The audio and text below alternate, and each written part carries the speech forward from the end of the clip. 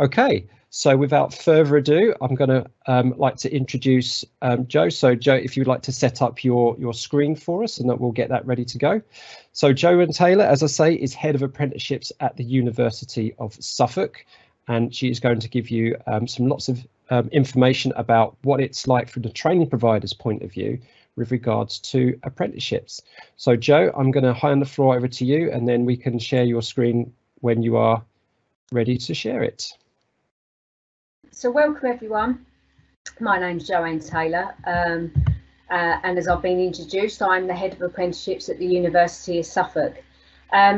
Hopefully today, rather than bombard you with more information, will be quite informative, giving you a bit of an overview of how I got to where I am, which was as an apprenticeship route. So without giving away my age, I started my working career many years ago at the age of 16, and I went into an apprenticeship as an architectural technician. I soon found out that I had a undiagnosed learning disability, so unfortunately I couldn't continue with my architectural technician career, but I was very interested in the construction environment, so I was able to sort of sidestep and finish my apprenticeship by undertaking construction site management. So that led me, having spent sort of 25 years in the commercial sectors. I've been a director and obviously a business owner. I am a trainer in my own right and an assessor. I also do internal quality auditing and endpoint assessment as well. So I didn't start out to be in the educational field, but one thing to remember is that I don't think anyone it ends up where potentially they wanted to be. I think it's about having an interest in something to move your career forward, and learning those skills, knowledge, skills and behaviours that will set you up so that you can sidestep into areas of interest. And I think that's very much what my role when I left school, that was very much me. I didn't quite know what I wanted to do, but I picked an area of interest. I was very interested in art, so when I heard that there was an architectural technician apprenticeship available, I thought that was the next best fit for me. So it's about choosing something that you're interested in and you have a passion for. I've only been at the University of Suffolk for just over a year, and you can probably tell by my accent that I am not Suffolk bred and born. I have been, as I said, in education probably for about 25 years, so I've seen the changing face of apprenticeships and the changing face of education as well. When I first came to Suffolk, I decided to finish my Master in Science in Business and Management, and I'm actually enrolled as a part-time student, as I was a business owner at the University of Suffolk. So I'm actually an alumni of the university, and I graduated in 2018. And little did I know that 2 years later, you know, I would be taking up a position as head of apprenticeships at the university. So this is the sort of pathway that these things take us. We never quite know what's available. I do have a passion for education. I'm still very heavily involved in research opportunities and coaching and mentoring women into the construction sector. But alongside, and I know we've got our NECO representatives, but I'm actually also a volunteer careers advisor with the Careers Enterprise Trust. So I currently partner at Ipswich Academy, and obviously that's sharing those meaningful engagements and employability areas of opportunity for secondary education. So if I and I'm sure most of you have probably seen this already, a bit of a route about what apprenticeships are. So it doesn't matter what level, fundamentally, you must be an employee. So you would source yourself a job role, which is an apprenticeship job role. You will be treated as an employee of that company. So you will have a contract of employment, earning a wage, and you'll receive all the statutory benefits. So, you know, things like sick pay, holiday entitlement and that sort of thing. All apprenticeships work alongside experienced members of staff for 80% of their contractual hours. So unlike going to full-time college or sixth form where you're there all the time, you're actually at work for 80% of the time. And the rest of the time, the 20% is actually spent off the job. And that's when you will attend your training provider or attend lectures, etc. as well. So that's the theory part. So the 80% is the practical parts of the job that you will be learning, and you learn those by working alongside experienced members of staff. Employees obviously are eligible for apprenticeships where an employer can demonstrate that the job specific skills enable a person to learn the new knowledge, skills and behaviours. So it's a little bit harder when we start thinking about higher and degree apprenticeship education, because those people seem to, are normally a little bit older. They've been exposed to the working environments. They have quite a demanding job role or quite a senior role within the organisation. So as long as we can demonstrate that they are learning new knowledge, skills and behaviours that work alongside that job, then they are eligible for an apprenticeship.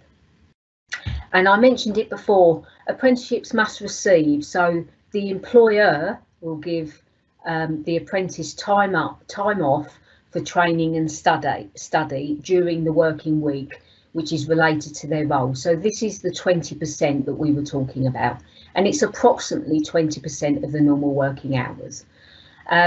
Obviously, depending on the level of apprenticeship, depends on the duration. So we say it takes between 1 to 5 years. In some of the construction sectors that I've worked in previously, some of those apprenticeships are only a year. And obviously, as you go on to do a higher apprenticeship, they tend to get a little bit longer because obviously the academic criteria is a little bit more demanding. And at the end of the practical learning period, with the training provider, apprenticeships will enter into a gateway process. So they've completed all their elements and then they're ready for an endpoint assessment, which is either an external assessment or an integrated one. So if I use the university as an example, we have both integrated and external endpoint assessments. And that basically means that if it's integrated, although we do it as part of the university, someone that has still got occupational competency and is familiar with that sector specific will conduct that endpoint assessment, but they wouldn't have taught you on the programme. That's the stipulation. If it's an external endpoint assessment, that would mean an organisation that's registered as an endpoint assessment organisation, which actually would undertake that assessment. So that, although that is a formal assessment process, it can be an examination, it can be a panel interview, it can be a portfolio. It's very much a practical element that's alongside what you would have learned as part of your apprenticeship. So that's a bit of a whistle-stop tour about the statutory elements of an apprenticeship and an apprenticeship journey. As I said, there are levels of apprenticeships. So if you are 16 years of age, just about to leave school, it is highly likely that you would join an intermediate level 2 because you've not yet been exposed, other than obviously any voluntary work or work experience, you've not been exposed to that working environment in that specific sector before. So you would always start off at that sort of level 2 area. And we've put there what the equivalent educational level is. So a level 2 is equivalent to the GCSEs, which obviously most of you will be familiar with. Some apprenticeships have an additional qualification added to them, such as a diploma or obviously a degree or a master's degree, depending on what level. And as rule of thumb, the more experienced the person is, or the job role level of responsibility, the higher level of that apprenticeship. So as I said again, if you were 16 to 18, you might join at a level 2. If you are 18 and over, but with very little experience, you may well be able to join directly at level 3. By the time you get to join in sort of levels 4 and above, you would have probably a more senior role within an organisation, and therefore you would be able to enter because you'd meet the eligibility criteria and the entry requirements of the training provider and the organisation. So for the University of Suffolk, we only engage, we don't take individual applications from students in relation to apprenticeships. We actually source those with the employers that we work with. So your first point of call would be to gain the job as an apprentice, and then you would join as a student of the University of Suffolk on an apprenticeship programme. As I said, using obviously my experience, one of the most important things is that if you are unsure about what sort of direction you would wish to take, and you think, I would like a career as a veterinary nurse, for instance, but I don't know if there's an apprenticeship for it, I would signpost people to the Institute for Apprenticeships, so you can see if there is a current standard available. So that's not necessarily the qualification, it's the standard that the training provider would work to. So if you go onto the Institute for Apprenticeships, you can put some keywords in there, search for veterinary nurse, or I don't know, theatre production assistant or something like that, whatever you're interested in, and it should bring you up a list of apprenticeships that are approved. And you can also search for training providers in your area that are actively delivering those apprenticeships. We've got some information obviously on our website, which is uos.ac.uk. That will give you some information on some of those higher degree apprenticeships and postgraduate apprenticeships that we offer. But more importantly is to search employer websites as well as media ones. A lot of people think that apprenticeships only start in September, which is not the case at all. I would choose to start my research as soon as possible, because as and when apprenticeships are made available, employers will notoriously post them on their own website anyway under their vacancies, and obviously there's many that you can see that come up in the media.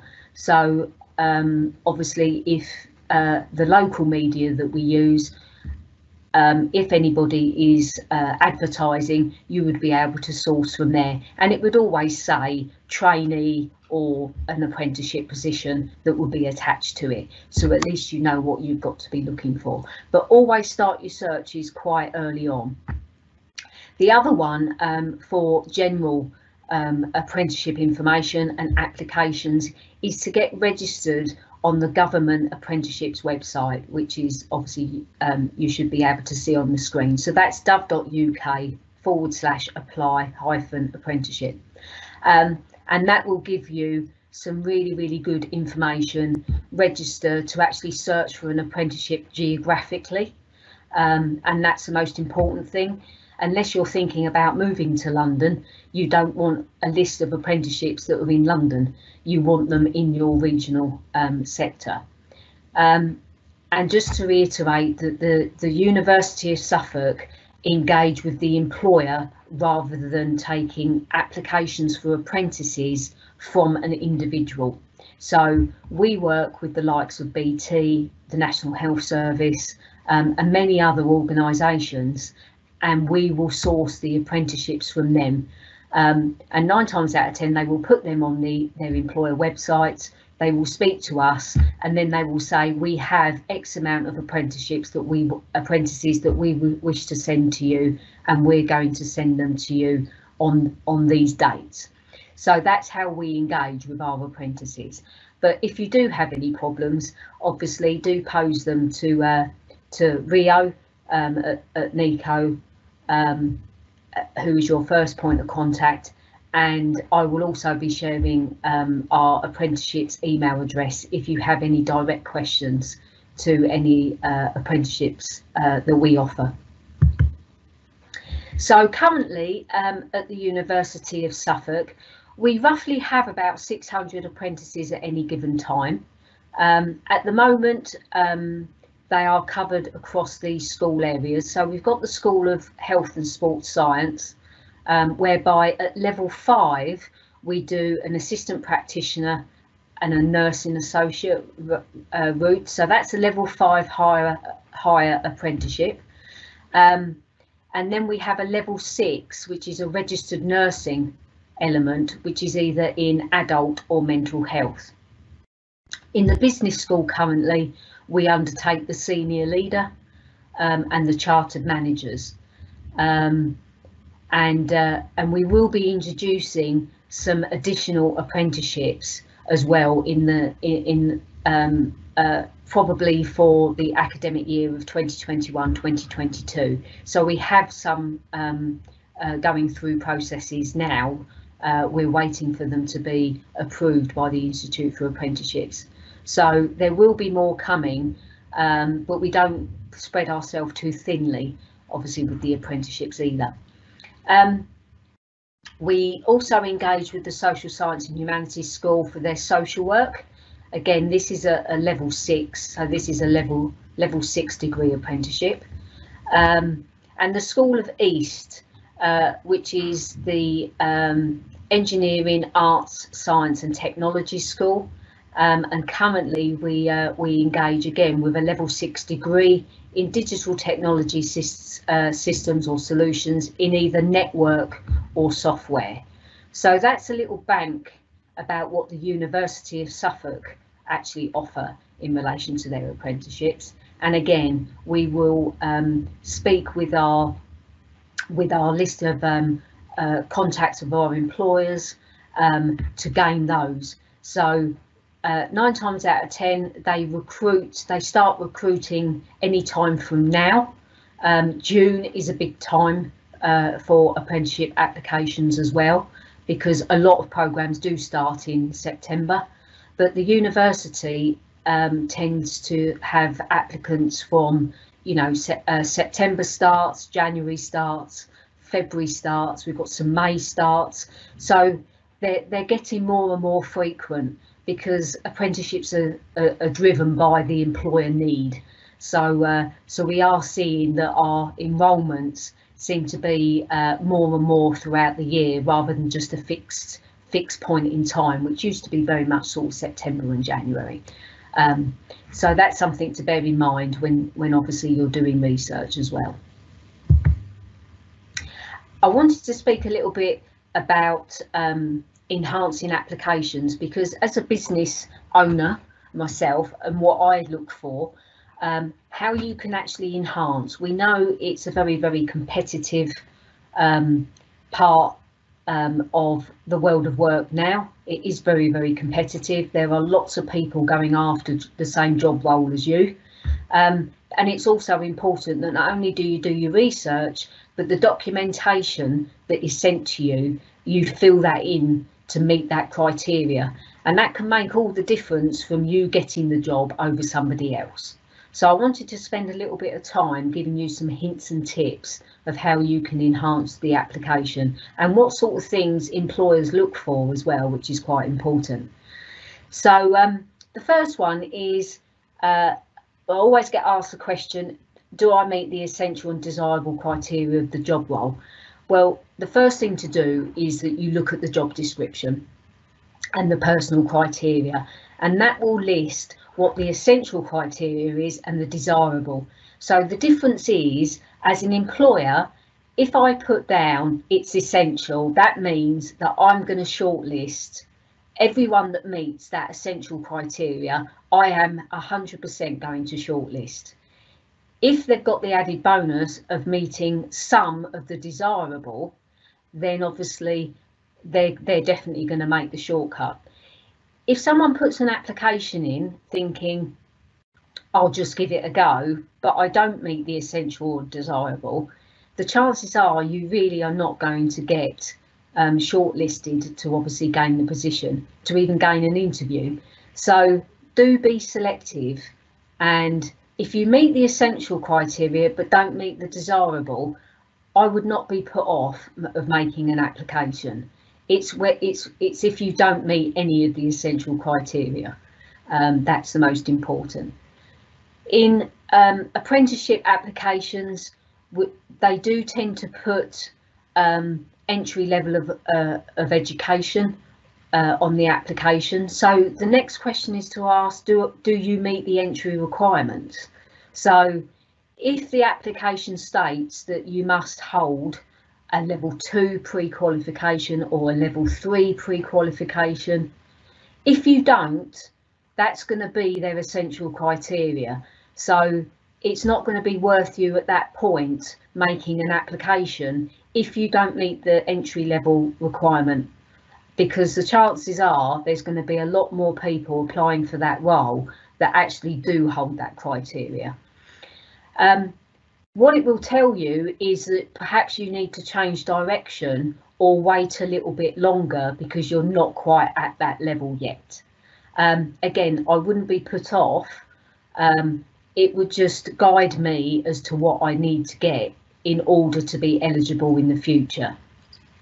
And the most important thing I can probably share with you is many organisations now are asking that you hold at least English and maths at a fairly high level as an entry level of education.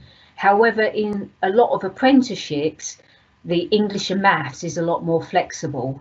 If you're thinking about going on to college, so many further education providers will include English and maths alongside the apprenticeship that you're undertaking. So they will do that English and maths with you. By the time you come to sort of studying at university level, so the higher educational level, we actually put it as a pre-requirement that you hold English and maths at the equivalent of a level 2 or obviously a high level qualification. So that's the equivalent of sort of like an A-level entry requirement. And the reason being is because at higher education level, the academic criteria is quite demanding. And remember, you're studying alongside working. So, you know, we think it's unfair for people to be studying English and maths alongside quite a high academic and demanding job role at the same time. So we wish to support and obviously our apprentices to achieve. So therefore our entry requirements for English and maths are obviously set that you would have that level before you join us. So another question I get asked quite a lot is, how do you capture the employer's attention on an application?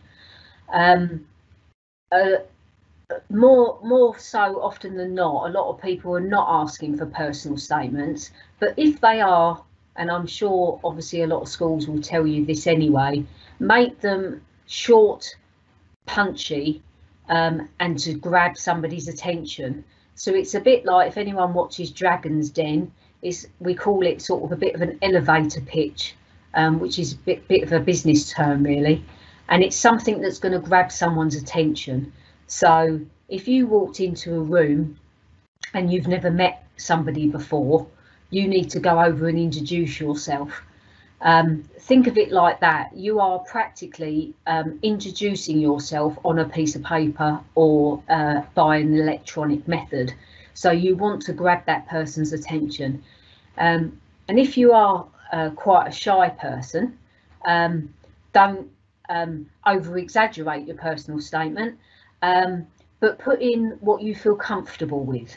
That's always a good thing that I would suggest to anybody. So keep within your comfort and what you feel comfortable talking about. It's very, very hard to put yourself forward, but it really, really can make the difference between you getting the job over somebody else. So that's really, really important. And another question, which is not the same as the previous, but what can you do differently that other applicants do? So if I give you an example, I hear or I see quite a lot on applications that these people, people are a very good team player, or have got very good organisational skills. Well, that's just a statement. That's not actually giving an example. As an employer, I would like to see that somebody is putting down why they've got good organisational skills or why they think they're a good team player. So if you're going to use a statement like that, remember 100 to 2 other applicants are going to be using exactly the same word. So either use an alternative word or back it up with an example. I am good at organising because when I was in the school clubs, the scouts, I led a team in a particular exercise. That would be a really, really good statement to put in, rather than just say you've got really good organisational skills. So if you have been a member of a club or done any voluntary work or any work experience, try to get that on your application as part of that selling technique to make your application stand out over other applicants. So we call it transferable skills. Anything that you've got or you've learnt through any method, an employer is going to be looking at it saying that person might not have that meet the profile at the moment, but have they got the ability that I can work with them and I can teach them this and they will pick up the job.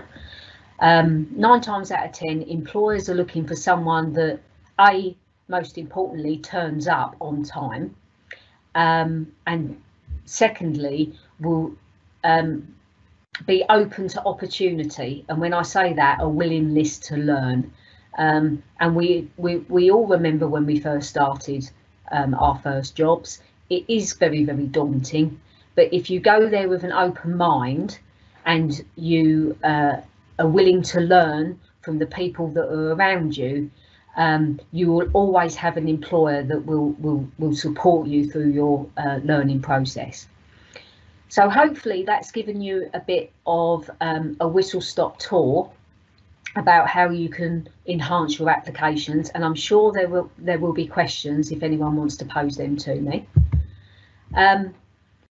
As part of National Apprenticeship this week, obviously we've been posting at the University of Suffolk some of our success stories and what our students and employers have to say. So this is just a bit of a selection. So we've taken from, this is one of our employers, the first one, at the Norfolk and Suffolk NHS Trust, where obviously the benefits to them as an organisation is the service and skills units benefit from skilled staff.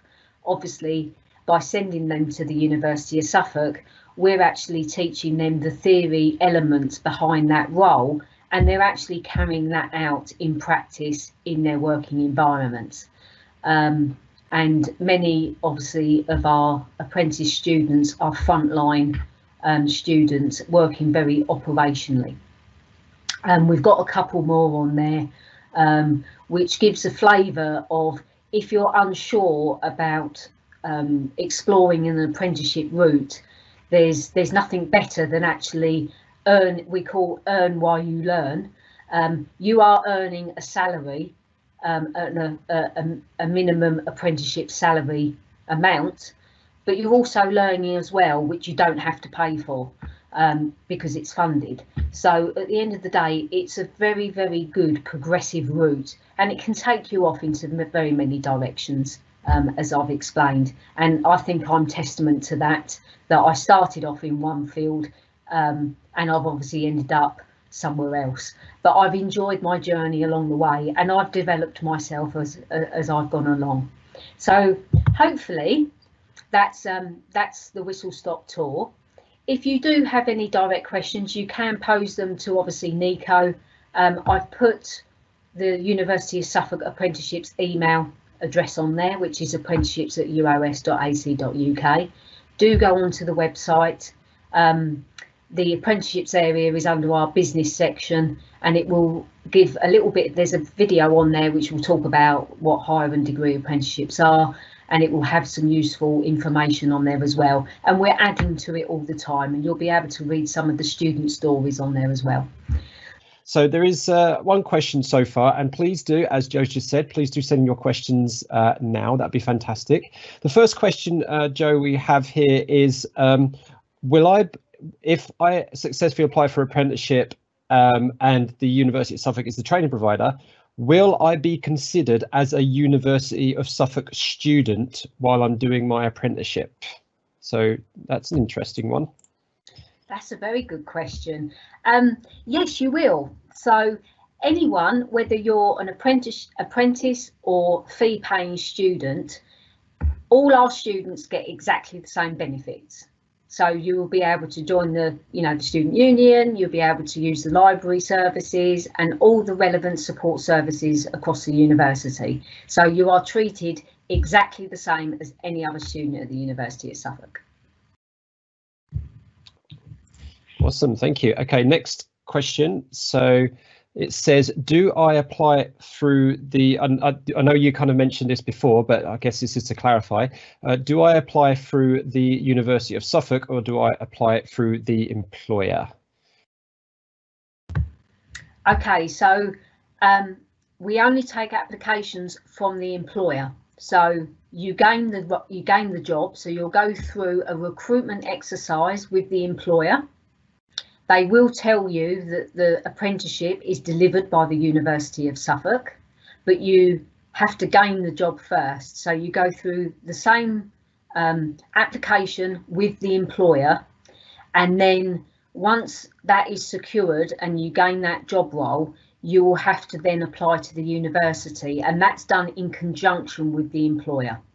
So obviously we will not engage with you until you have that job secured with that employer, because we're not able to obviously take applications direct for an apprentice.